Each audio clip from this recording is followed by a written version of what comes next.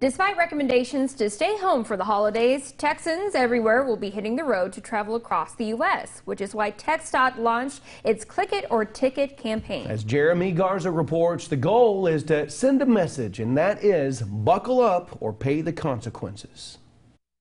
For more than 20 years, Texas has been annually participating in the Click It or Ticket program. And in 2002, the Texoma area joined in, and for good reason. We historically will do one around Christmas and New Year's.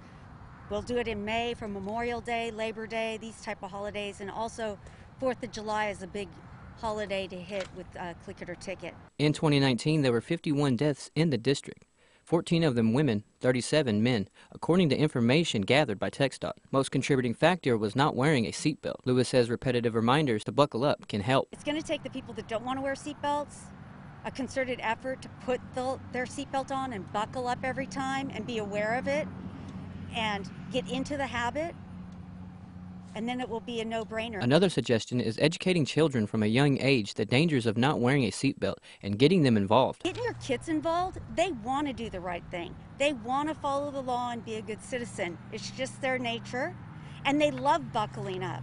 And so it's something that you can buckle up, make it fun, and as they get older, have them buckling up and watching and making sure it's good. So with the reminder from the Click It or Ticket campaign to always buckle up could save you money and possibly a life. Jeremy Garza, KFDX 3 News.